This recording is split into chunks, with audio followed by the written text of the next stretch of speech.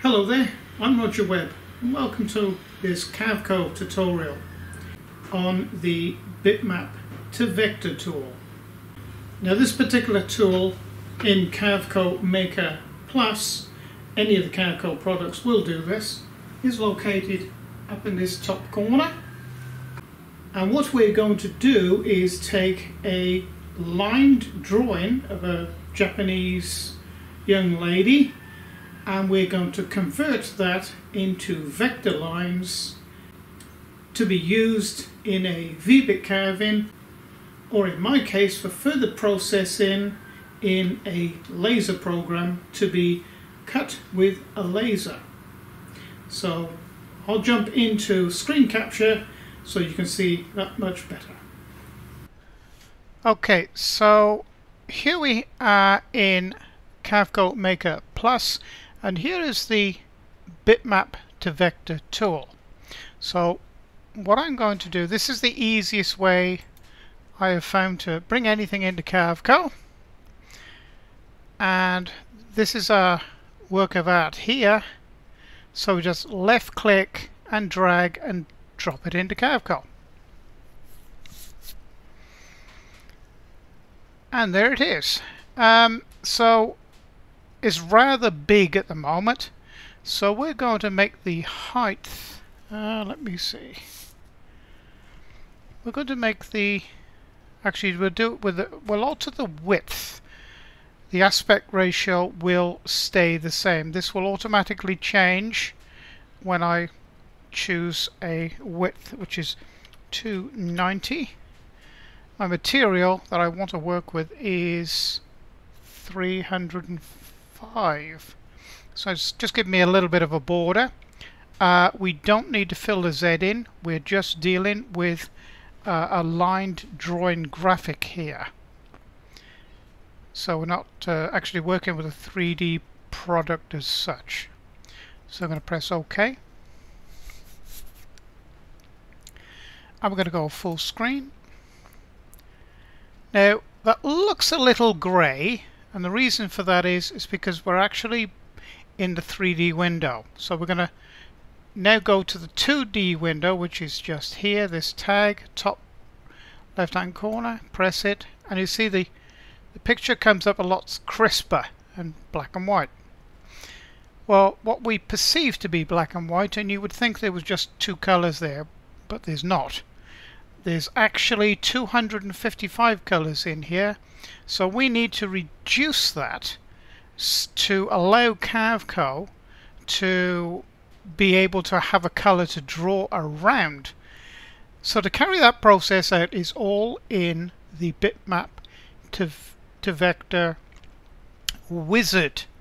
So we'll just open that, and this is the bitmap to vector wizard.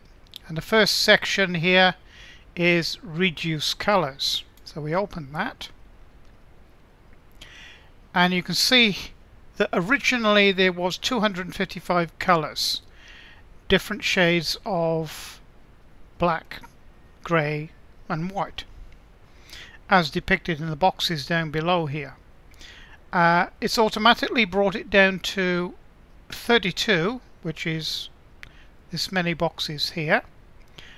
But we're going to use the slider bar to bring it down to, well, as many as we can get down without losing the clarity in the picture.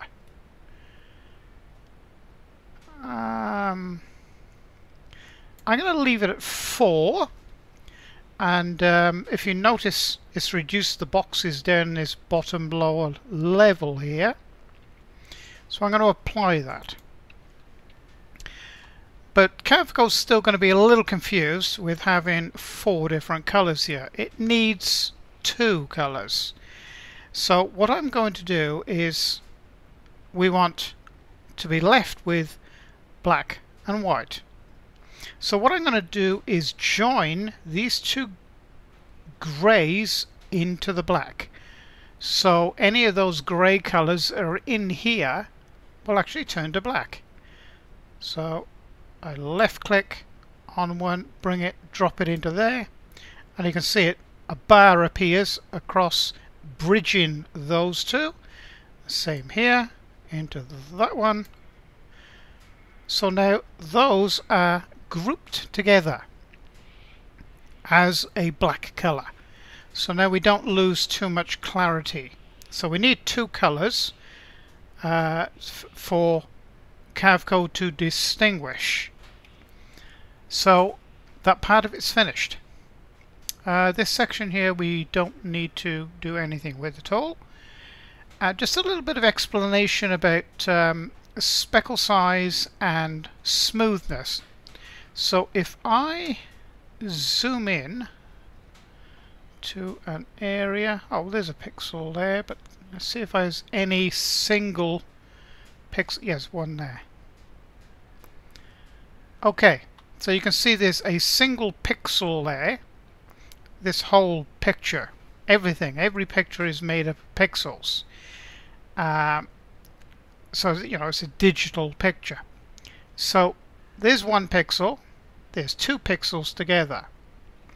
So what speckle size is actually indicating is it's telling the program Carveco ignore anything that is 2 pixels or less. In other words, don't draw around them.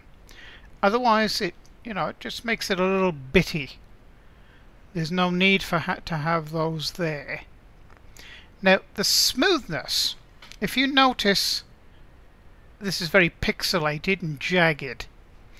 If you reduce this, Carveco will try and virtually trace around each individual pixel. And if you take it too far up towards 100%, it becomes too rounded or smooth then.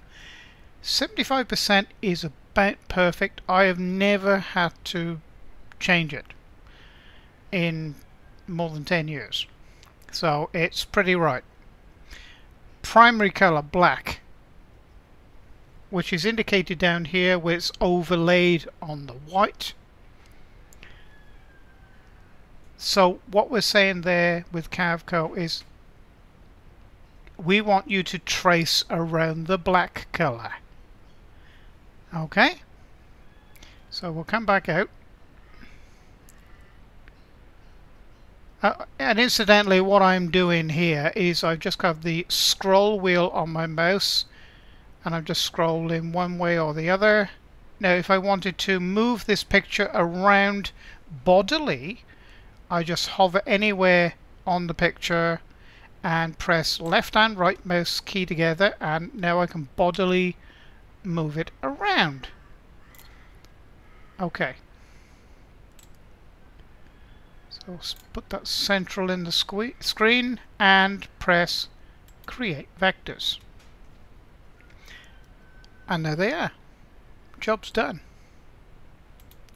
So we can come out of that. This is now ready to make a Vbit carving toolpath, or as we are going to do is export the vectors for a laser program.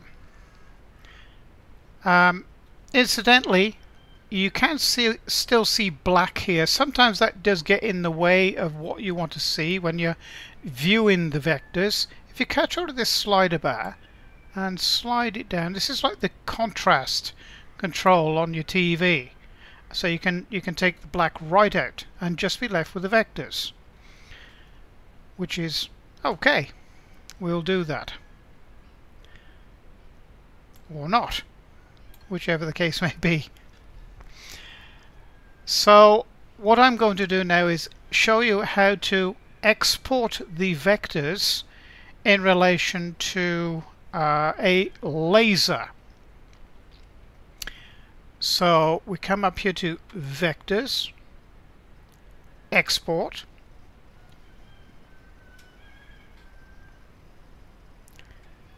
now I'm just going to label this something so we know what it is. So I'm just going to export this to my desktop. So I'm going to say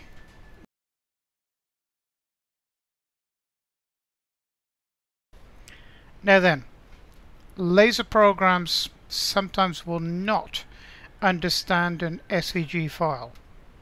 So within Carveco, you have the opportunity to export it as a DXF AutoCAD file, which laser programs do understand.